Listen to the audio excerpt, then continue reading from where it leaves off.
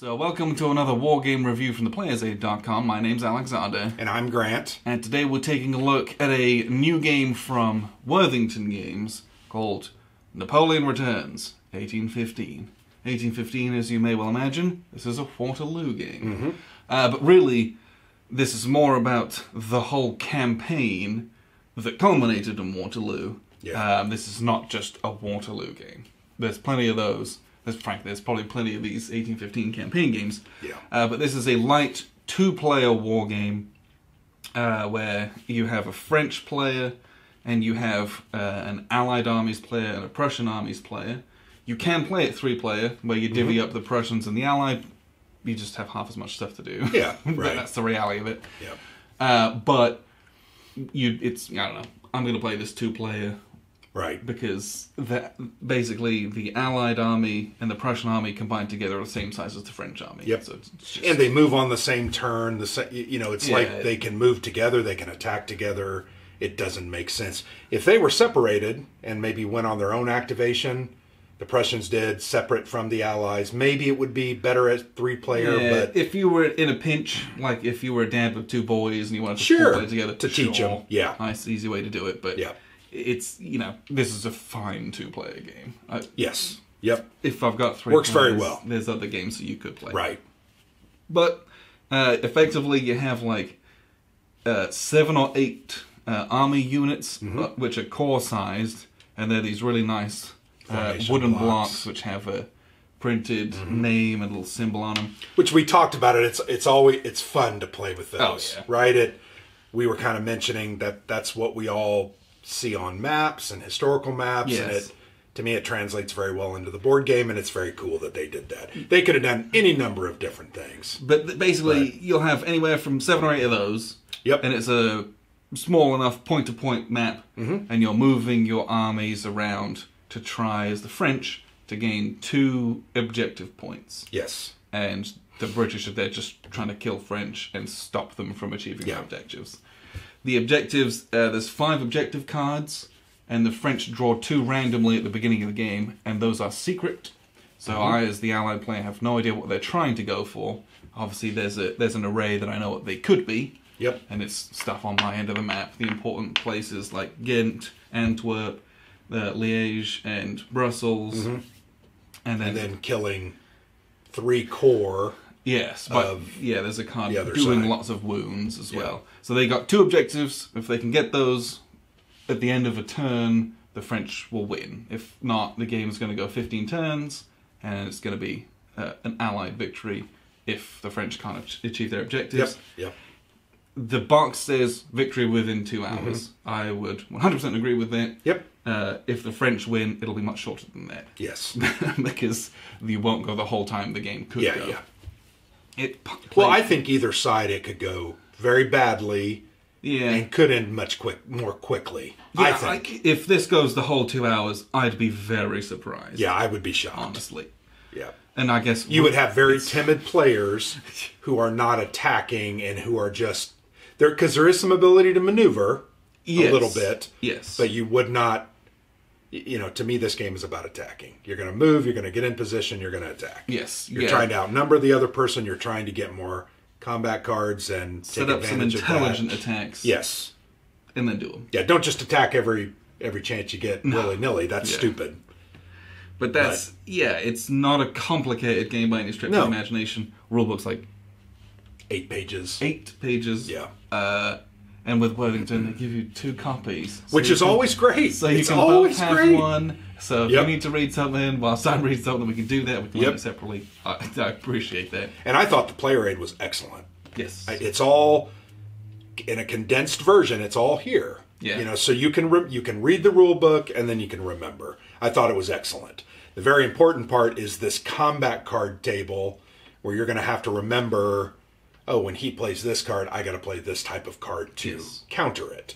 That's really the part that took some getting used to. Yes. But it came pretty quickly. Yeah.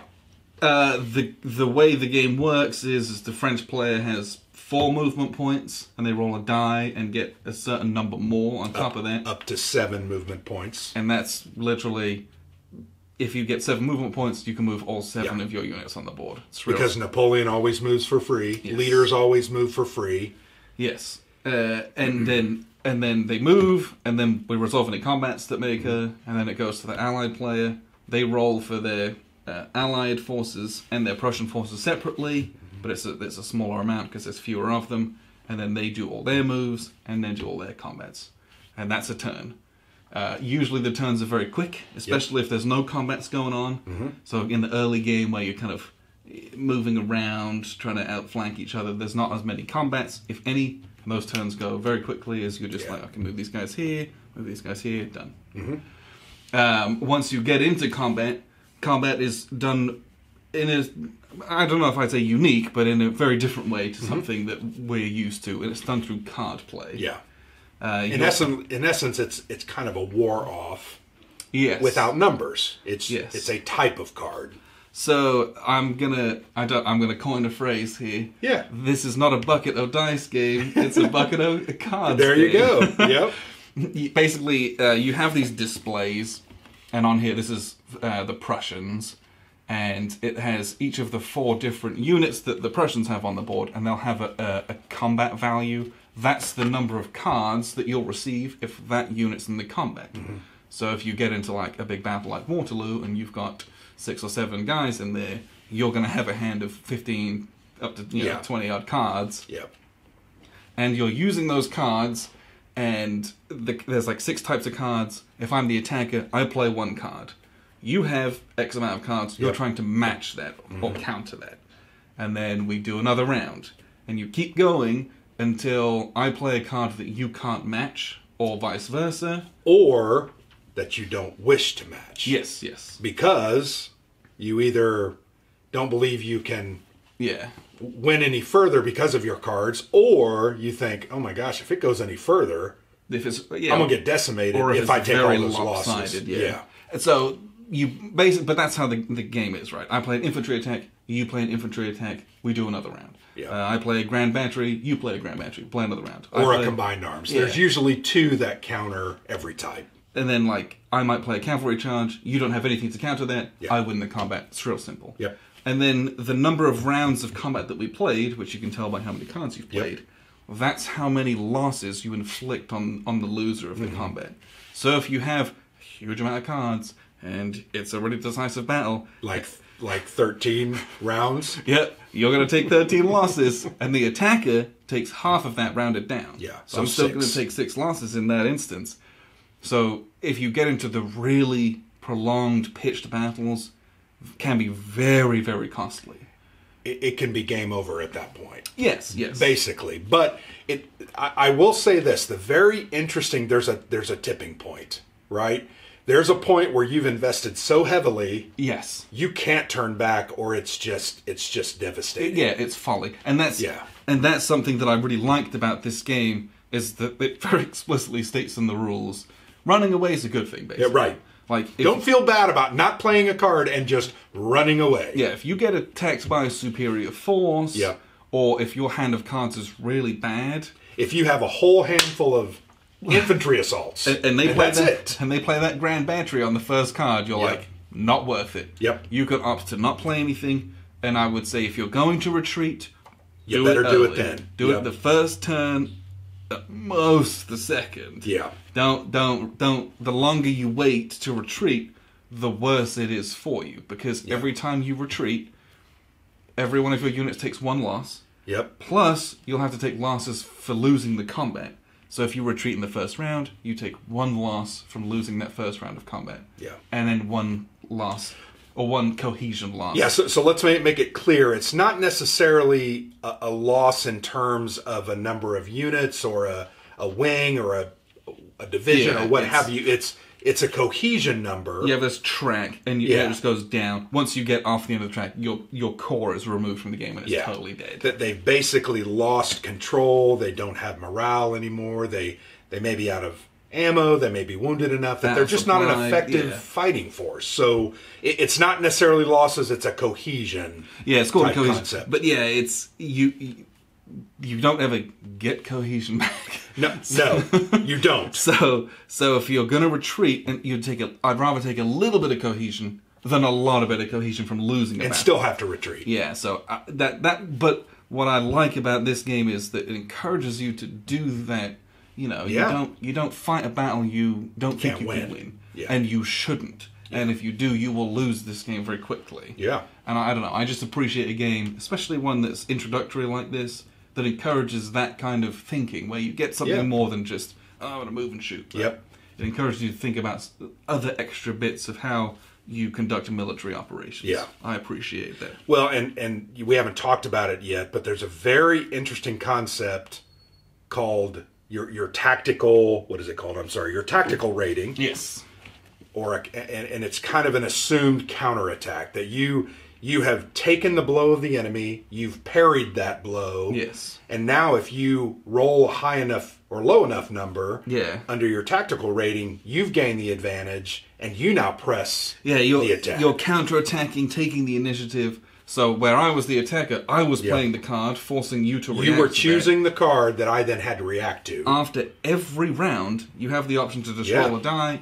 Usually it's a 2 or less. It's very hard to do. And if you get it, you then become the active player. You're then attacking me, and I'm reacting. And then after that, I might roll. And so some of the combats have real back and forth in them. Oh, yeah. And I like that because it keeps it tense. Yep. The die rolls are like, I need to get the initiative back because I've got a terrible hand apart from one card. So it was interesting in our grand final battle at Brussels. You know, I was the French, you were the Allies and the Prussians. You know, I looked at my cards, and I actually had a card. The first time we were tied, right? Then I chased you off, and you came back at me, and because you attacked across the river, I think I had a few more cards, and you had taken some cohesion losses. Yeah. But I had a bunch more cards than you. And when I looked at my first hand, and I saw, I've got 5 grand battery cards. Yes. And those are hard to counter. They can only be countered by a grand battery card or a combined arms. Yeah. And it's not that they're hard. There's actually the same amount of cards. But if you've got a lot in your hand, it's less likely that I will have a lot in my hand. So if I had 4 or 5 in my hand, and it's like, he's not going to have, because there's like 60 cards, he might have 2 or 3, and I'm like, but even though I had that advantage, every time that a card was decided, you had the opportunity to roll that tactical rating. Yeah, and then if it switches to, and if then I get the initiative, that big advantage of those cards are now as a hindrance. Yep. Because I won't be playing battery cards. Yep. And you're like, oh no, I've got all these. So that die, that tense on the I was like, please don't roll a 3. I think your tactical rating was a. It was a 3 with I think with Wellington. Wellington's a 2. I had Blue Shirt, who's a 3. Okay. And I was like, please roll it. And you kept rolling 4s and 5s. I'm like, yes. So I love that aspect of the combat. There is some planning. There's some, you really want to get that initiative so that you decide what card is being played. Yeah. Because then you're in control. And it's a very neat concept. I think it works very well. It can make for a fairly long battle and a fairly tense battle. Yes, it can. And like we discussed, it doesn't drag the game down, though, because you'll only ever do one of those again. Because you can't recover from that. Yeah, if you lose a big, long, protracted 13 or 14 card battle, it's bad. You're basically done at that point. Yeah. Your units will be so wounded, and you'll have to retreat, where they'll take more of those cohesion hits. You're then, you're fighting ineffective at that point. Yeah. Because halfway down your cohesion points, you start getting fewer cards. Yeah. So if I then re-engage, I'm going to have fewer cards at my disposal. Things get real ugly after you fight those big battle in the game. And but conversely, I think early on we had a big battle where I had assembled my French, and I came up to you, and I think I had like a lot of cards, and you had like. I think I had like 6 or 7. Yeah. But I had nothing. You beat me on the very first card. So you were like, oh crap. So that was good for you. Yeah. You just took a loss. Ended up working out in that instance. You did have to retreat, so you took another loss on each. But it was better than going a protracted thing and then losing. Yeah. I just really thought that combat system worked very well. It's not as quick and decisive as a roll on a CRT, No. You know, where this could very easily have been that. You know, they could have created this game along those lines, but they decided to use these combat cards. I think it's well done. And the cards are beautiful. They got nice paintings on them, both back and front. Yeah. I don't know. And it helps to keep the game light and refreshing. Yeah. It's not because once you start getting into odds-based combat ratios and CRTs, that scares a lot of people off. It does. Who aren't wargamers. This is something you can sit down with someone, you know, in your family, or like on a holiday when people can get together again, and you know, you could play this. Oh, it's a little card game. It's a card game. It's not, Dad, I promise. It's really not massively involved in that instance. No. And you're playing a little bit of matchy cards. And it's fun. I mean, it's simple, fun, fairly quick playing, and I think it's well done. So speaking of the combat card system again, think of games like Wild Blue Yonder. Yes. Or Down in Flames. Wild Blue Yonder is Down in Flames. It's just a new version of it. Yeah, but think of those games. It's very much like that. Where it's, I'm playing a card, you're trying to counter it. Then you play a card, I'm trying to counter it. That's exactly what you're doing here. It's just a little bit different. It's been modified a little bit. Well, but it's a little simpler in that a card has only 2 counters. Whereas those, like, some of the cards have like 3 or 4. Yeah, right. There's a bunch of different types. This one, you can be countered with a matching card or a combined arms card. Right. It's a little bit slimmed down from that, but yeah, it's this very same concept where you have that hand of cards and you're like, yeah, I don't think you can counter that. Or I know you keep playing those, which means I know you don't have any of those left anymore, right. so I'm going to play one more and I've got you. Yeah. So you can get into those moments, which are fun as well. Be like, The other thing I think we need to talk about, the board, it is point to point. Yes. Point to point typically sets it up so that there's only 2 or 3 major paths of egress to kind of get into battle. I felt like this, though, was fairly wide open. I felt like I could move this way and go that way, and we had enough distance that it created a little bit of question about, where exactly are we going to go, or how are we going to try to get there, or...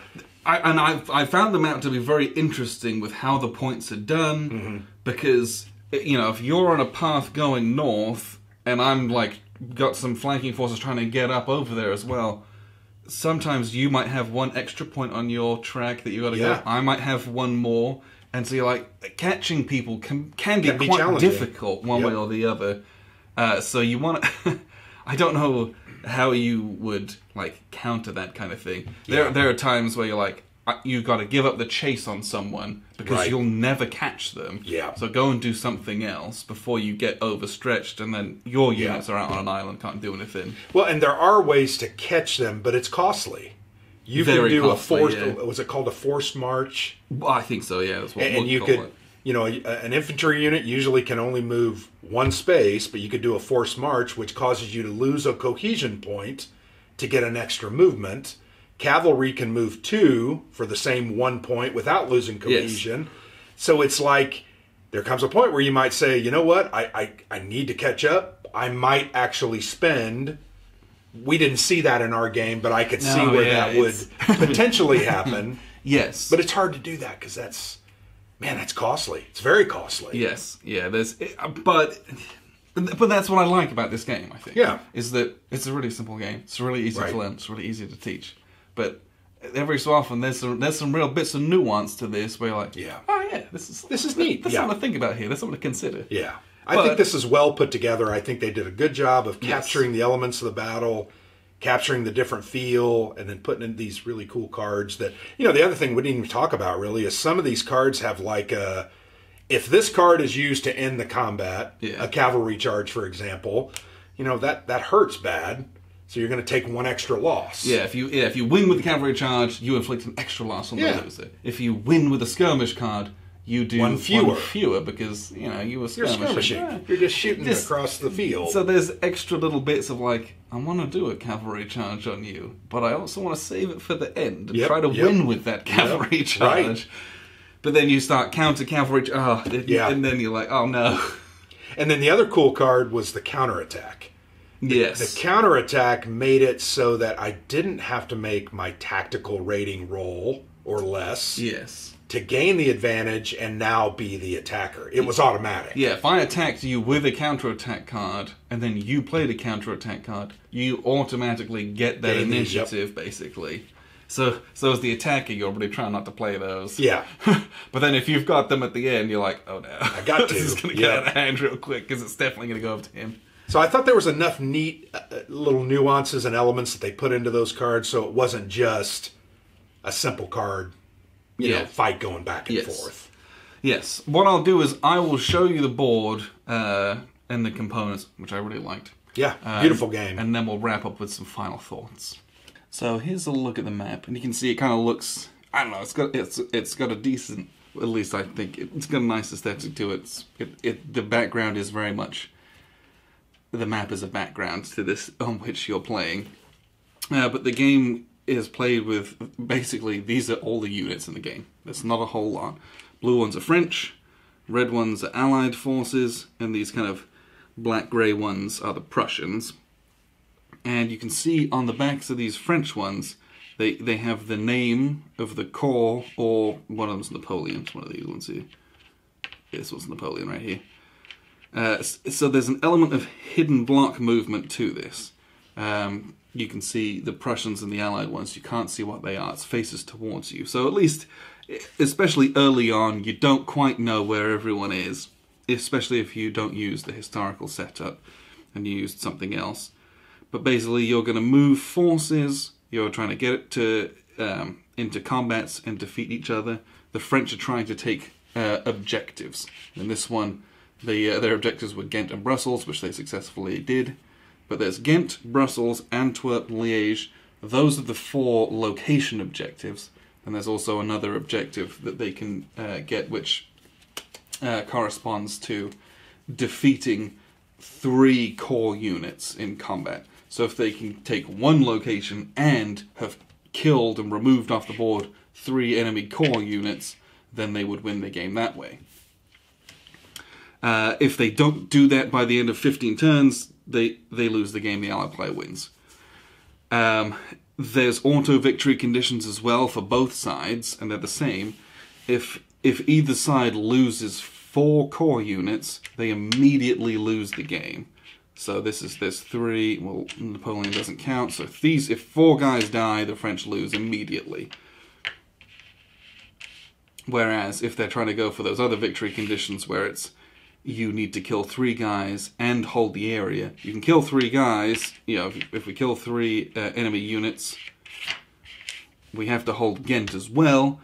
It has to be the end of the round, so they have to hold this against any counterattacks, otherwise they wouldn't win.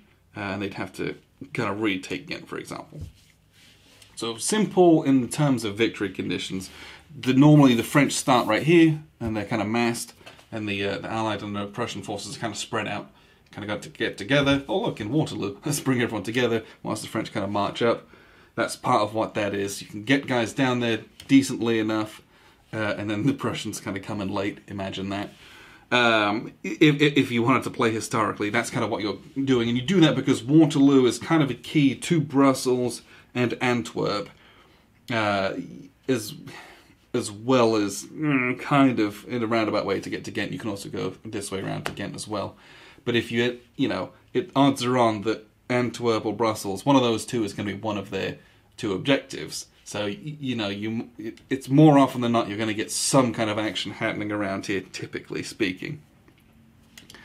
But basically, the French have 4 movement points. They roll a die, and they roll a 5. So on a 1 through 2, they would get 1 more. On a 3 through 4, they'd get 2 more. On a 5 or 6, they would get all 7 moves. They can move all 7 of their units. 1, 2, 3, 4, 5, 6, 7, 8. There's 8 blocks, but one of them is Napoleon. I've lost him again. And Napoleon moves for free. So does Wellington, so does Blucher. Basically, you move 1, 2, 3, 4, 5, 6, 7. This guy moves for free as long as he ends with a core of his faction. So movement is really, really simple. There is a cavalry unit somewhere, and cavalry units can spend 1 movement point to move 2 spaces. He says Imperial Guard, no, Cavalry, here we go. So Cavalry unit can go 1, 2, that costs only 1 movement point.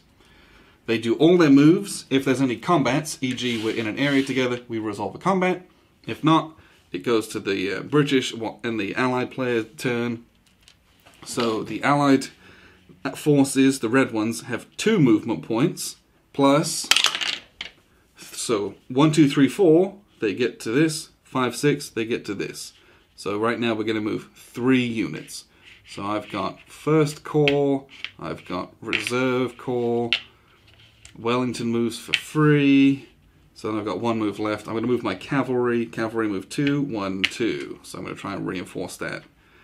Real simple, that's moves. And then same thing with the Prussians. They rolled a 3 as well, so they've got 3 moves. Let's go 1, 2, and let's move. Let's move these guys in, and Beluga moves for free. So now we're going to have a big fat fight in Brussels if the French come at us. That's movement. It's really, really simple. Once you get into combat, so let's say these guys are fighting. We have French cavalry, and we have Prussian Third Corps fighting in Hainaut. Let's say the French are the attackers. They move in, they're the ones doing the attacking. At that point you reveal who it is, and then you look at these little cards.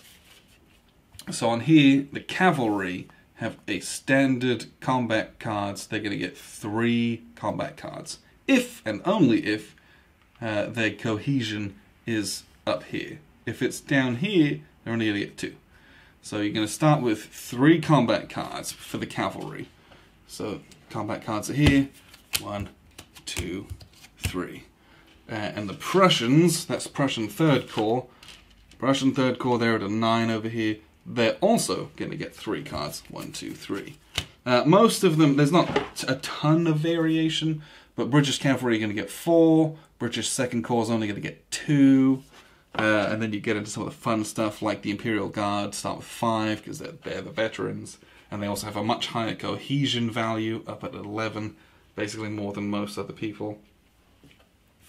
So you get dealt that number of cards, and then the attacker, which is the French player, they're going to choose to play one of their cards. Now, this is all done secretly, obviously.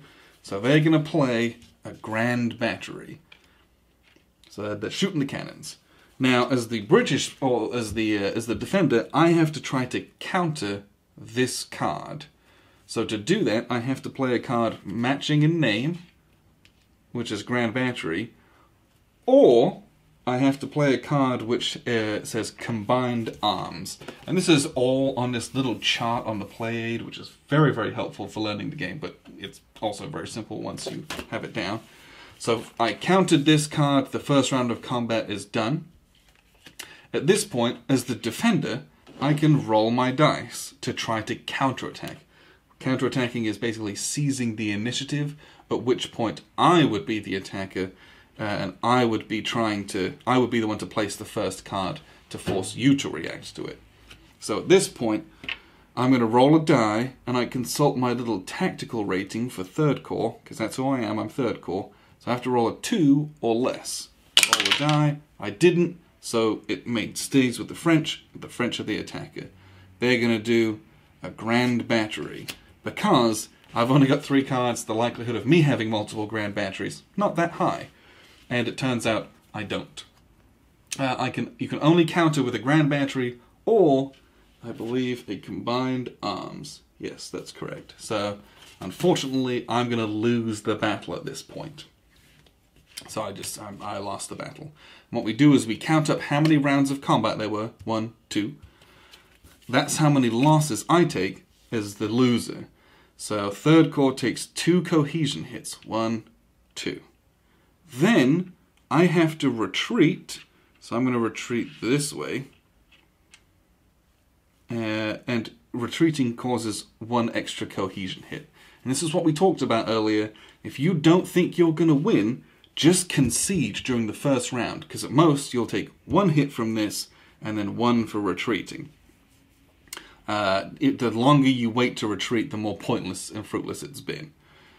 And then the winner of the combat takes half the rounds of combat rounded down. Oh, did I take 2 losses? Yes, 1, 2, and then 1 for... Yes, okay, good. So the cavalry, there were 2 rounds of combat, they take half of that. So the cavalry, they're going to take 1 cohesion hit. Now, where that becomes important is if you have a massive battle like this.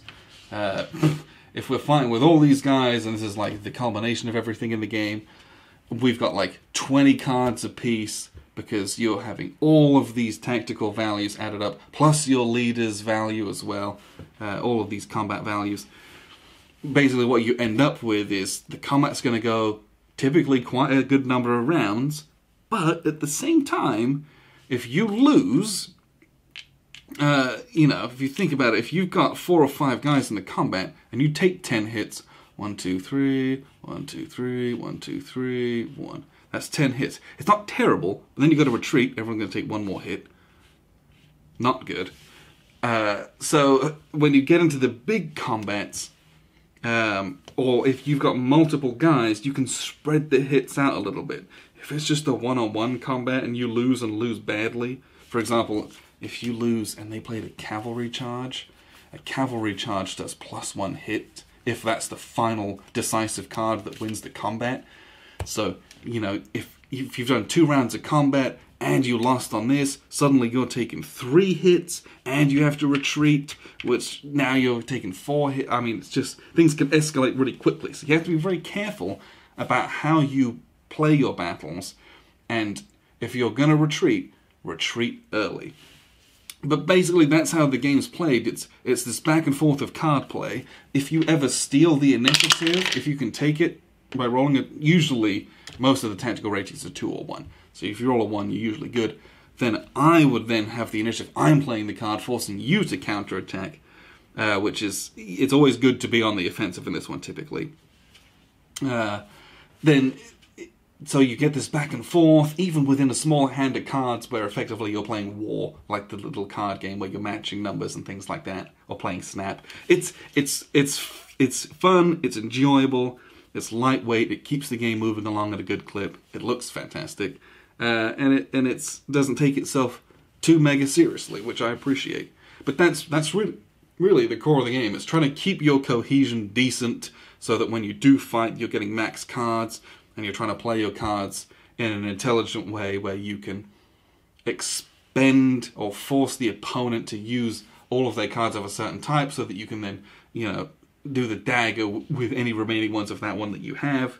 I think the longest battle we had lasted 13 rounds. And it was, again, if you're playing a 13-round combat, the game's basically over at the end of it, because the loser's going to take so many wounds and then retreat, usually from an objective that the French need, or the French need to take that and they're going to have to retreat and they're never going to be able to get back and take that, or if you're defending, you're so weak that they're going to push you off it really easily. Usually that one big decisive battle, once you get to it, has a lot of tension to it, and it's good fun and enjoyable. But that's effectively the game, and what we'll do is we'll wrap up with a few final thoughts. So that was a look at the map.